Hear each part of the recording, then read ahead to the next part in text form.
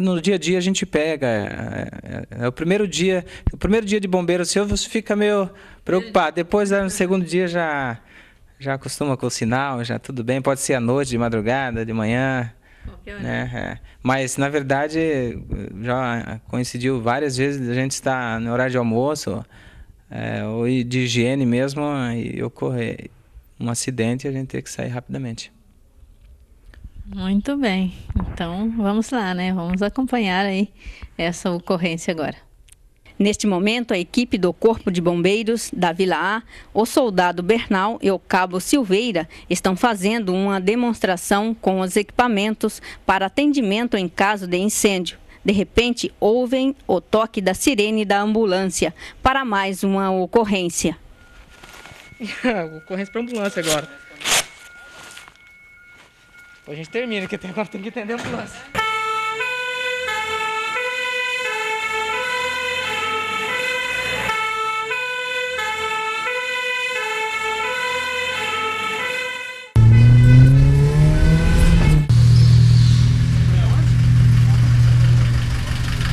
Você foi no Costa? Daí eles mandaram lá não tem. Mas ele fez ele foi no Costa para chamar nós. Ele foi no Costa, vai ser queimado. Quem foi isso aqui? Estourou o dedo dele. Arrancou fora ou não? Já percebi.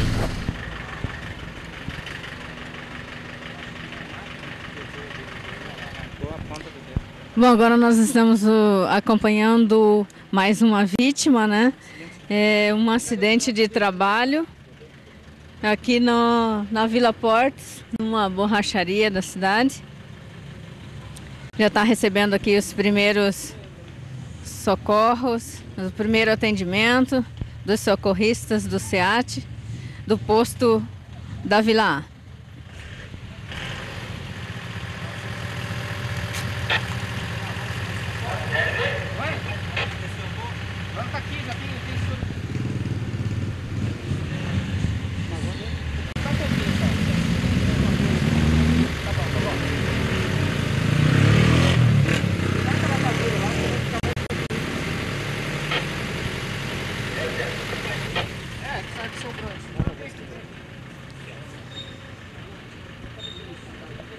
Agora está chegando o médico do Corpo de Bombeiros, da equipe do Siate, para fazer os procedimentos médicos.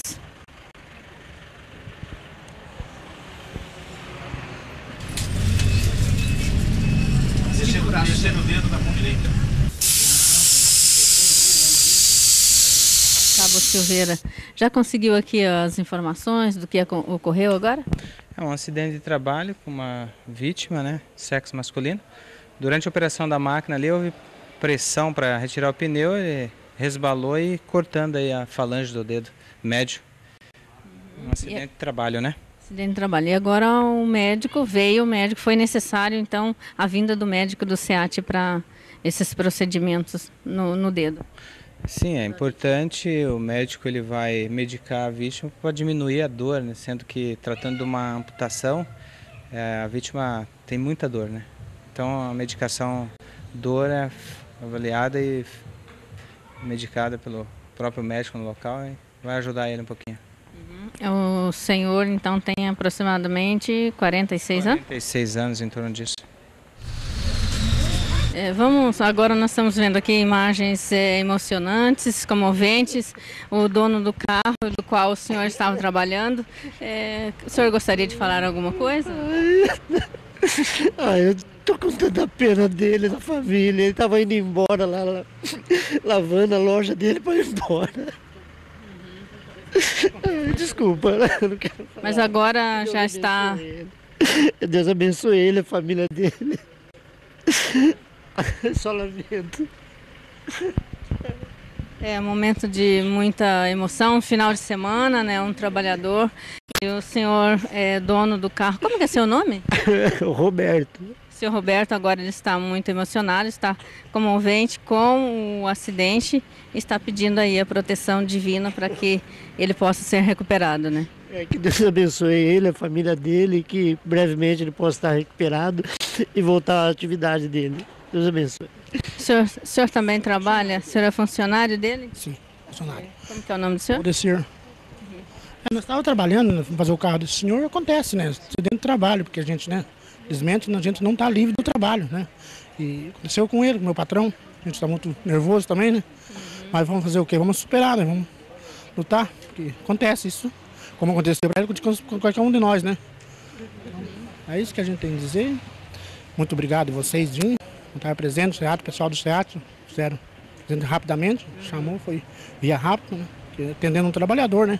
Isso que é muito mais importante. Entre o chamado, quanto tempo levou para chegar no local? Siate levou uns 5 minutinhos, 3 minutos aí.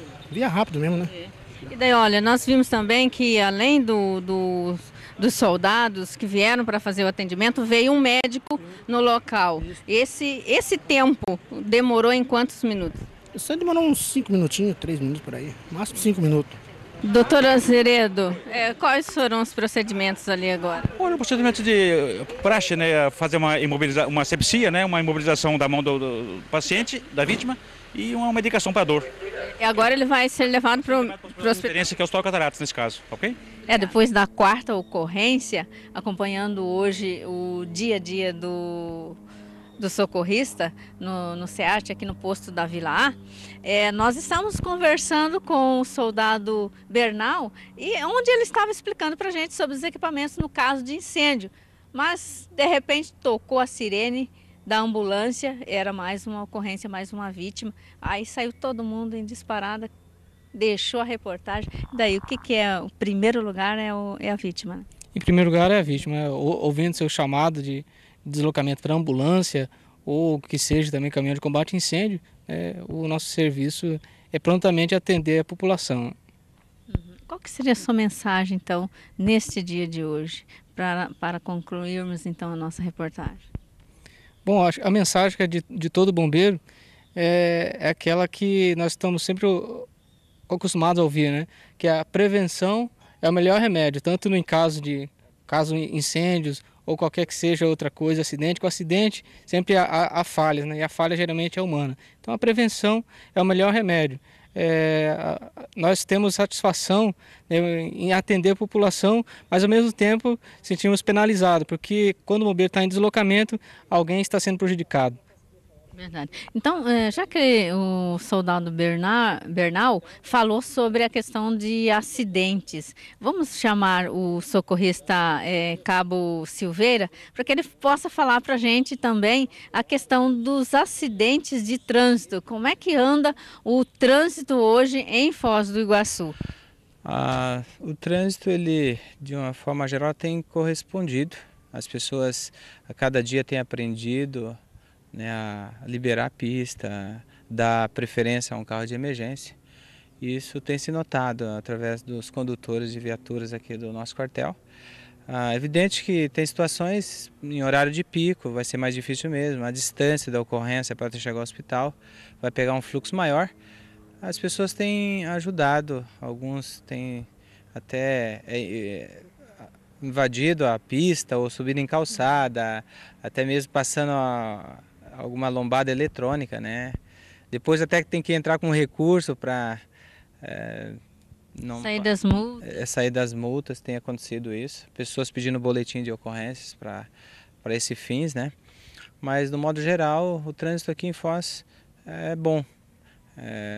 Sabemos que em outros lugares, em São Paulo, as dificuldades são grandes, né? Devido ao fluxo de veículo, até tem um sistema operacional lá de motos para abrir as vias e sair à frente, né, e verificar a situação da emergência que chama.